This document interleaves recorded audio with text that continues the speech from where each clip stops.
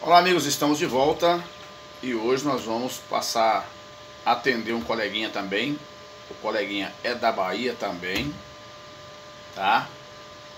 Que pediu: Marquinhos, tem como você fazer para mim um desenho de um elevador, um fim de curso superior, um fim de curso inferior? Sim, eu fiz o desenho, mas só que ao invés de eu compartilhar o desenho somente com ele, eu irei compartilhar com todos vocês. Pode ser que alguém de vocês inscrito no nosso canal ou outros que fizerem busca no Google, no YouTube, possa, buscando esse assunto, seja atendido de alguma forma, tá bom? Vamos lá, é um desenho simples. Vamos ver se nós conseguimos explicar para vocês esse desenho. Tá.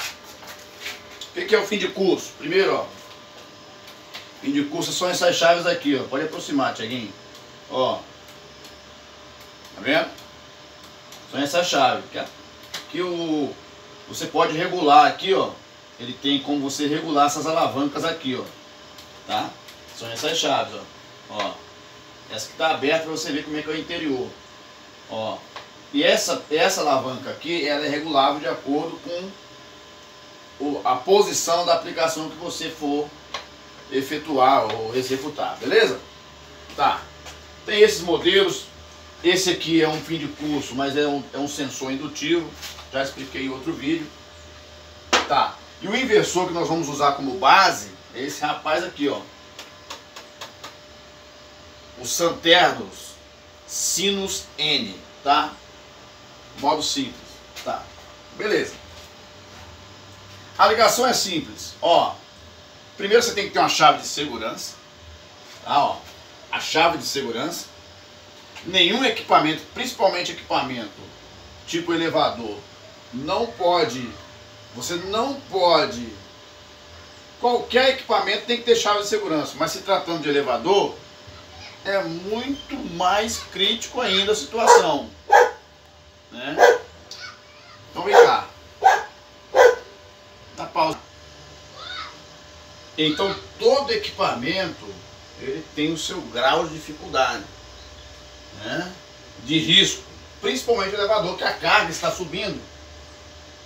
E se não tiver a segurança, isso pode, se tiver num redutor, por exemplo, a maioria depende do redutor, pode chegar no seu final, não ter a segurança, que é isso que o colega está querendo, ter uma segurança.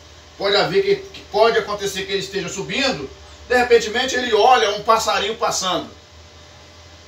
Está quase chegando no final, ele olha o passarinho, o elevador chegou.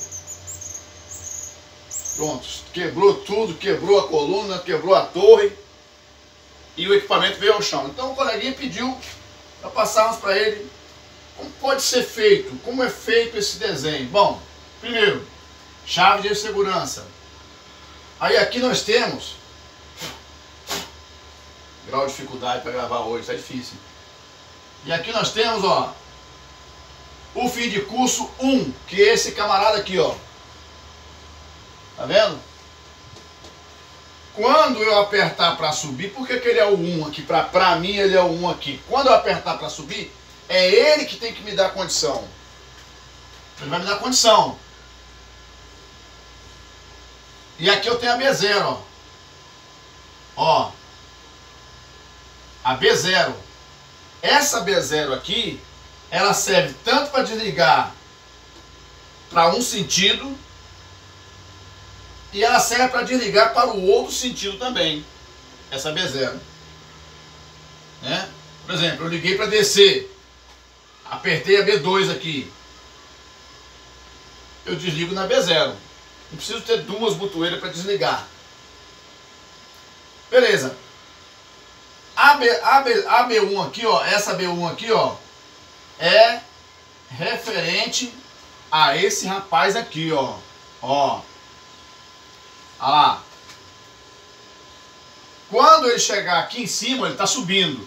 Quando ele tocar no fim de curso, toda essa ação que o operador efetuou nesse lado aqui, ela vai ser neutralizada. Tocou lá em cima. Marcos, agora eu quero voltar. tem problema. Não, o outro fim de curso, que é esse rapaz aqui, ó, que é o fim de curso de baixo, o inferior, ele vai estar ativo. Então você vai apertar essa botoeira aqui, ó, a B2, e o elevador vai descer. Tá aí um comando fácil. Ah, Marco, onde entra no inversor de frequência? Olha, ligação simples. Você pode usar aqui daquele santerno lá, a entrada P1. A entrada P1, ela dá um sentido. E a entrada P2, ela dá outro sentido. E o comum, você faz dessa forma aqui, ó. Você vem aqui. Pode ser um relézinho desse, ó. Vem cá, Thiago. Vamos ver se eu consigo tirar esse relé. Pode ser um relézinho desse aqui, deixa eu tirar ele, ó. Pode ser um relézinho desse. E aí você consegue fazer o comando nele e sobra ainda 3 contatos ainda para você fazer a ligação do acionamento da lógica do inversor. Pode ser um relé desse, ou que você, um mini contator. O que é um mini contator? Mini contator é esse aqui, ó. Esse aqui é próprio para comando. Tem 2 NA e 2 NF. Beleza? Pode ser um desse. Tá bom? Beleza. Tá. Então é considerado simples. Só que outro sim, para a questão de segurança, você faz o intertravamento. Então fica um comando cheio de segurança. Ó. K1, esse K2 aqui, ó, que é esse rapaz aqui, ó, ele só vai entrar se K1 estiver na posição estacionado, ou seja, desligado. Aí se K1 está desligado, ele está dando condição para ligar K2. Mas se K2 estiver também desligado, ele vai dar condições para ligar K1. Então aqui, ó, o comando passar do 21, 22 de K2. Se K2 estiver ligado, K2 estando ligado, K1 não vai entrar, porque você fez um intertravamento entre o 21 e 22, né? Ou 31, 32, 41, 42. Esse aqui é o comando. Não tem segredo. No inversor, como é que funciona? Beleza, aqui, ó. Ó, eu estou fazendo uma chave aqui para simular. Você está vendo aqui, ó. Eu estou usando o potenciômetro. Se você não quiser usar o potenciômetro, igual tá aqui, ó. Ah, Marco, eu não quero usar o potenciômetro, eu não preciso do potenciômetro. Então tira aqui, ó. Ó. Vem aqui, ó. Coloca um jumper em VR para V1. Ele vai funcionar na máxima. Mas, Marco, eu quero programar de outra forma. Tem a programação para isso. Tá bom? Você vem aqui, ó. Igual aqui, ó. Esse rapaz tá aqui, ó. Chega bem pertinho aqui, Thiaguinho. Ah, eu quero programar ele para trabalhar de outra forma. Você vem aqui, né? Aqui tem a aceleração, que é o tempo. Tem a desaceleração. Tem a frequência. Tá vendo a frequência aqui? Tá em 3.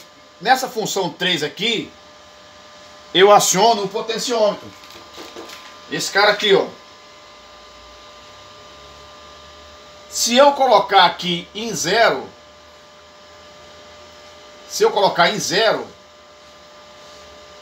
ele vai ficar na condição, quando eu acionar aqui, eu regulo a máxima dele aqui e deixo. Então ele já vai ficar estacionado na sua máxima de 60 Hz. Mas se eu não quero trabalhar dessa forma, então eu vou colocar em 1, por exemplo.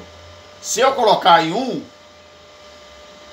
eu ativo, aliás, se eu colocar em 2 aqui, ó, eu ativo o potenciômetro local.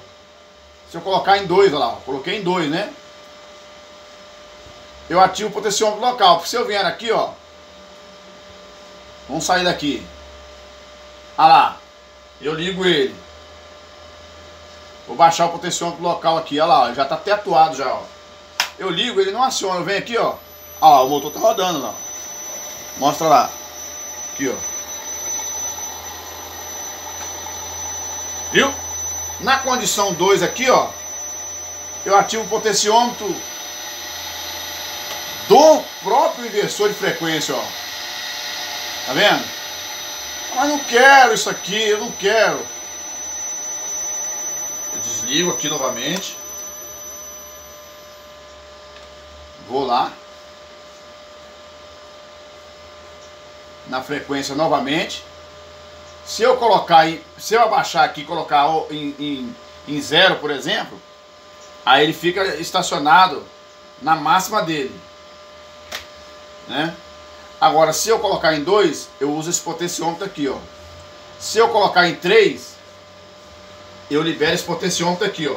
Potenciômetro remoto, né?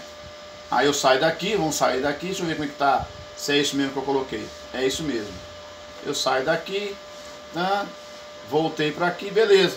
Quando eu ligar aqui, ó, olha lá, ó. Tá vendo aqui, ó? Virei o botão aqui, ó. Nesse FWD aqui, que é frente, acendeu o LED, tá vendo, ó? Aí não funcionou, Marcos, por quê? O potenciômetro tá zerado, agora eu vou funcionar, ó.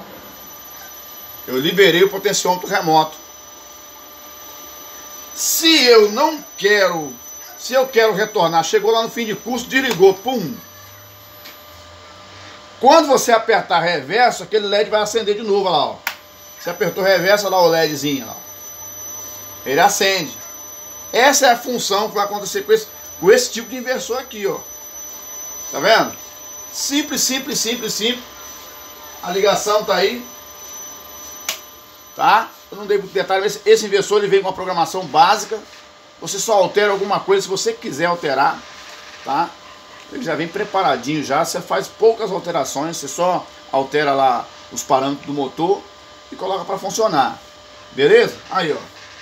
Ah, Marco, ele parou e por que ele tá desse jeito? O potenciômetro tá ativo, ó. Eu vou botar em 15 Hz aqui, ó. Ele tá dizendo que ele vai acionar, vai até só até 15 Hz, porque o potenciômetro está marcando aquilo ali. Eu liguei, ó, deu 15 Hz. Ah, eu quero mais. Bom, bora, vamos pra frente, ó. Ó. Ó. Ó. Beleza? Tá aí o desenho. Pedi o Thiaguinho aqui para poder focar bem no desenho, para você entender o desenho que foi feito. Não tem dificuldade, tá? Essa chave geral aqui, ou a chave de segurança, você pode botar quantas chaves de segurança você quiser. As chaves de segurança, se você quiser, você pode colocá-las em série, tá? Pode colocá-las em série, não importa. Você pode colocá-las em série. Você pode colocar essa chave de segurança em série, em qualquer lugar que você colocar. Lá no topo do elevador, embaixo, em qualquer lugar que você quiser colocar essa chave de segurança. E uma no quadro de comando, onde você vai operar a máquina. Não pode ficar sem a chave de emergência ou de proteção. Tá bom? Tá aqui o desenho. Deixa o Thiaguinho mostrando pra vocês. Curte nosso canal, ajuda a gente aí. Tá? Estão fazendo isso aqui, não estão cobrando nada. Ah, o nosso canal tá monetizado. Aí fica um pouco desconfortante que entre os comerciais. Mas é isso que ajuda o nosso tempo, para nós podermos estar oferecendo alguma coisa para vocês. Por exemplo, estou passando essa informação aqui, né, de boa, né, de graça. Então, quando passa lá uma propaganda, ou alguém assiste o vídeo todo, ou curte o vídeo, ou comenta, esse vídeo chega em mais pessoas. O próprio YouTube, ele apresenta para outras pessoas, principalmente para os estudantes, aqueles que estão almejando a área, a profissão de técnico em eletricidade, tá bom? Um abraço, a gente conversa numa próxima oportunidade.